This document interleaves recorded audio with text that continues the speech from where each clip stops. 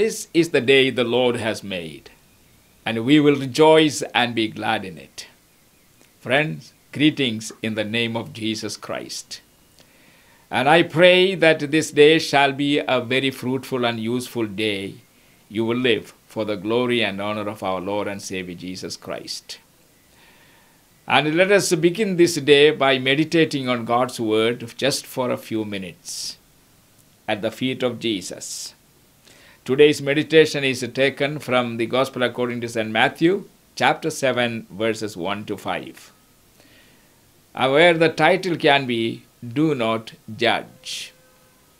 While commissioning the disciples for world evangelism, for the purpose of making disciples of all nations, Jesus said how to make disciples. And number one, by proclaiming the gospel of Jesus Christ. Number two, those who respond to the gospel must be baptized. And number three, discipleship begins by teaching whatever Jesus taught us. Now the question is, where do we find the teaching of Jesus? My friends, the teaching of Jesus Christ is found in the gospel. And especially certain passages, certain chapters are important. The gospel according to St. Matthew, chapters 5 to 7. We have the whole teaching of Jesus, the Sermon on the Mount.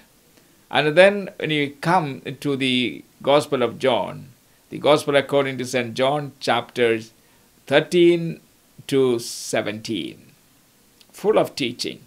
And then in all the Gospels, Jesus taught us many things through parables. So you read these parables and then meditate and think about what Jesus is teaching us by using these parables. And today I would like to meditate with you one of his teachings found in the Gospel according to St. Matthew chapter 7 verse 1, where it says, do not judge. Let us learn something what it means judging others or not judging others. And Jesus' command is, do not judge others.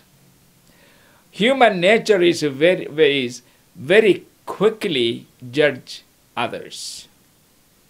Though the one who judges others may carry and have the same kind of problems or mistake that others are doing. But we don't see that it is in ourselves, within us. And we don't care about it, we don't take note of it, and so we don't do anything about it. Now, and let us look into this and try to understand what Jesus is really saying. Jesus condemns the habit of judging others or criticizing others while ignoring one's own fault. And always remember, none of us are perfect. None of us are without any spot or wrinkles. Believers must first submit themselves to God's righteous standard, and before attempting to examine and influence the conduct of other Christians. The Gospel according to St. Matthew chapter 7 verses 3 to 5. Judging in an unjust manner will amount to condemning a wrongdoer without desiring to restore him back to a relationship with God and a relationship with others. Luke chapter 6 verses 36 and 37 makes it very clear. Let us look into that. Luke chapter 6 verses 36 and 37. In this passage, Jesus is talking. He says, do not judge, and you will not be judged. Do not condemn, and you will not be condemned. Therefore, there are two things that we need to take note of.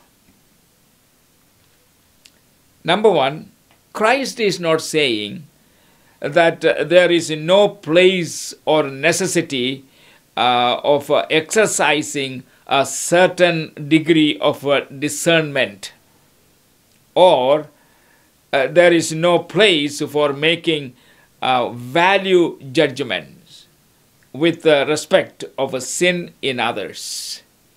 That is not what Jesus is meaning. Elsewhere in the New Testament, we are commanded to identify false teachers and false prophets and false ministers within the church. This you read in Matthew chapter 7 verse 7 verse 15. Evaluate the character of individuals. In John's Gospel chapter 7 verse 24, and then 1 John chapter 4 verse 1. Now, in these passages, Jesus is telling us how to discern the false teachers and the false prophets. And 1 John chapter 4 verse 1 is very, very clear, where it says, "Beloved, do not believe every spirit, but test the spirit, whether it is from the Lord or from elsewhere."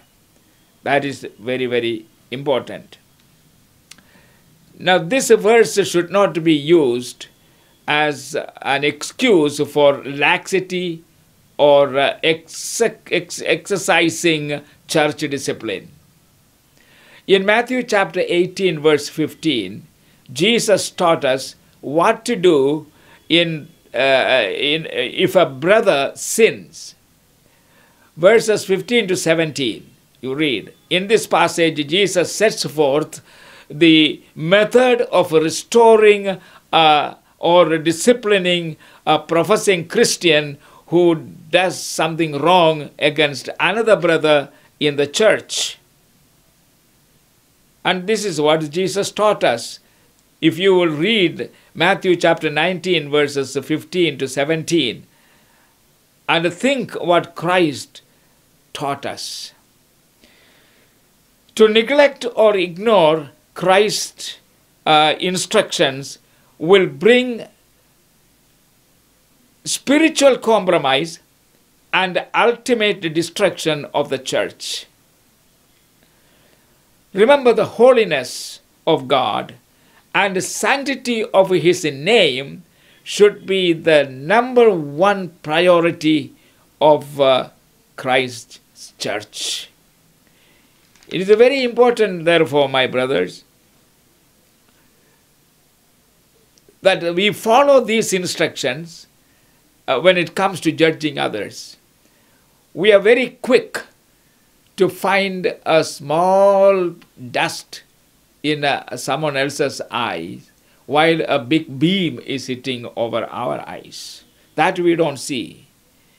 But with that still sitting in our eyes, we still try to clear the brother's eyes who may have a small dust in his eyes.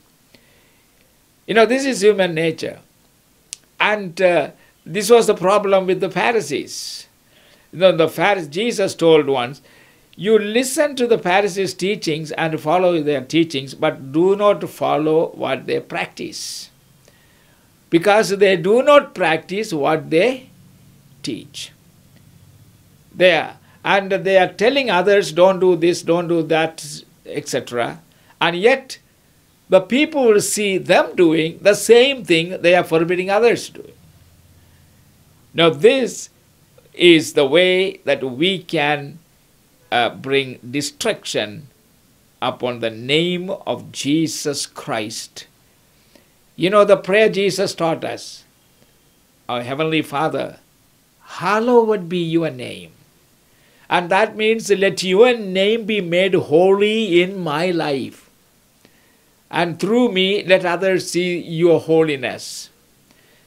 And so, in judging others, we must be very careful, first of all, our motive, our intentions. And when we criticize others, we should check what we are criticizing for. Is it just to destroy one's name or destroy one's character?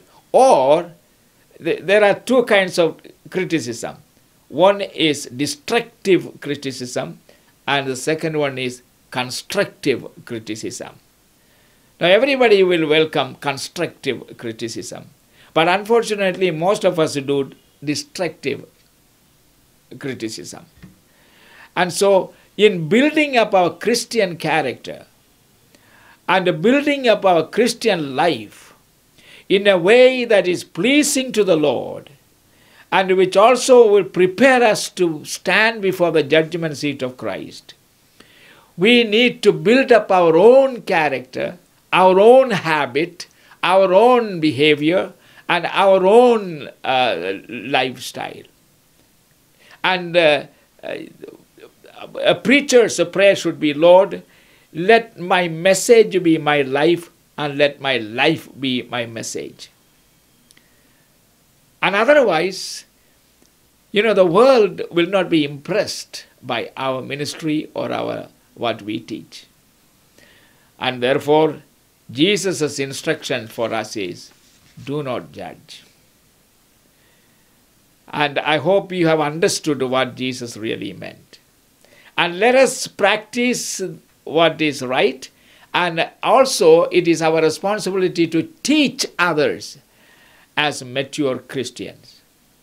And so, if you see somebody judging others and in a wrong manner and with a wrong motive, help him to correct himself and understand the way of the Lord. I hope that it will help you in your own conduct and in your own judgment on others. May the Lord bless you, and may the Holy Spirit mold your own life and your character. This is my prayer. Lord, I pray for every person who listened to today's message. And I thank you that you have instructed us and given us guidance as to what to do with judgment, the nature of judgment, judging others. And may we do the right thing, Lord, so that your church will be built up in a very attractive manner. And the church will be ready, and I will be ready, and my brothers and sisters will be ready to meet our Creator and stand before His judgment seat and then give an account of our lives. Thank you in Jesus' name. Amen. God bless you, and have a wonderful day and have a good day. Amen.